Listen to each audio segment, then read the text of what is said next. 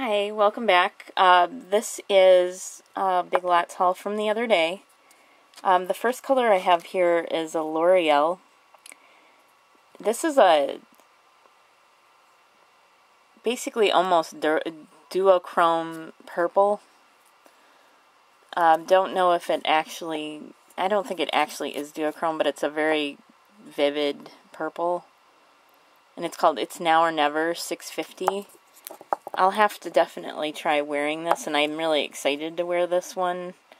It's throwing in the viewfinder a lot more blue than in real life. It's much more of a true purple. Let's see if, and it just definitely is looking more blue in the viewfinder, but in real life it's just a deep iridescent sort of plum color. And like I said in other videos, I'll probably try to get photos of colors that don't show up correctly on camera.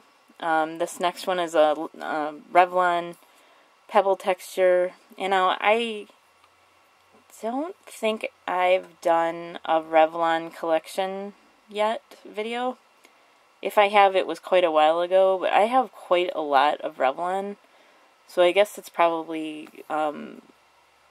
weirdly, I've never done collection videos on some of the stuff that I have the most of. Anyway, this pebble textured Revlon is Tahitian Coast, and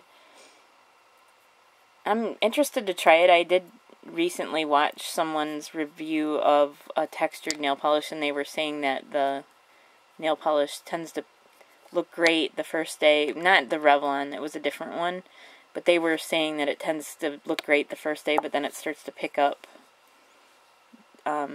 fuzzies and things like that. So we'll see how the Revlon works, and you know, I might even try clear coats over it, things like that. I have not tried any sort of matte textured polishes yet, so we'll see how that works out. I do tend to like Revlon. I haven't seen a lot of people say much about Revlon in a positive light on YouTube. Maybe I haven't found those channels yet, but my personal opinion about Revlon is that I don't have an issue with the formula. I like their formulas and I like their colors.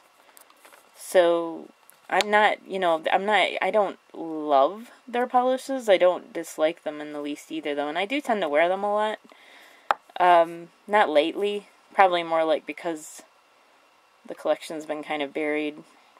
But I did just, when I went to Big Lots and bought these polishes, I bought some new containers to get my collection organized. I finally decided what to go with, so I'll be sharing that when I get that organized. This is Lanai Lagoon.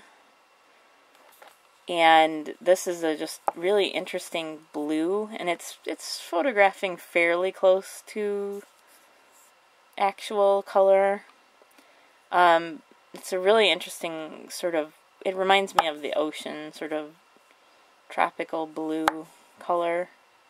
It's hard to describe that color, really. It's definitely metallic, there's glitter in it, and then it's a pebble texture. And these Revlons were $1.50. The L'Oreal was also $1.50, which is a great buy. I believe L'Oreal retails for around $6. If I'm not mistaken, at like Rite Aid. And I have a couple of other L'Oreal colors, and I'll have to say, and I noticed another, I wish I had made a note of which person said it, but L'Oreal is, I'm pretty impressed with L'Oreal, and the colors are usually pretty exotic. So I'm probably going to be trying to increase my L'Oreal collection. The next thing I got was, this was what I exchanged today, and this is a ColorMates eyeshadow palette, and I was thinking that this might end up being for nail polish videos, but it also might be one that I choose to use for eyeshadow. I'm not sure yet. And then with the nail polish, if an eyeshadow doesn't work out, I can always make nail polish out of it.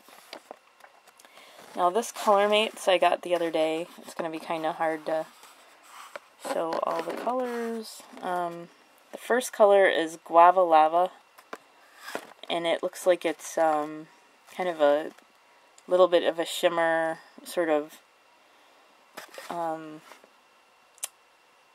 of coral pink color. And now the next one is called Apricot Chiffon, and there's a lot of separation. I haven't opened these yet to kind of mix the colors. And the one in the top here is called Mango Tango, and this whole set of 3 only cost $1, and the set is called Fruity Cutie. And I think I've mentioned it in other videos, but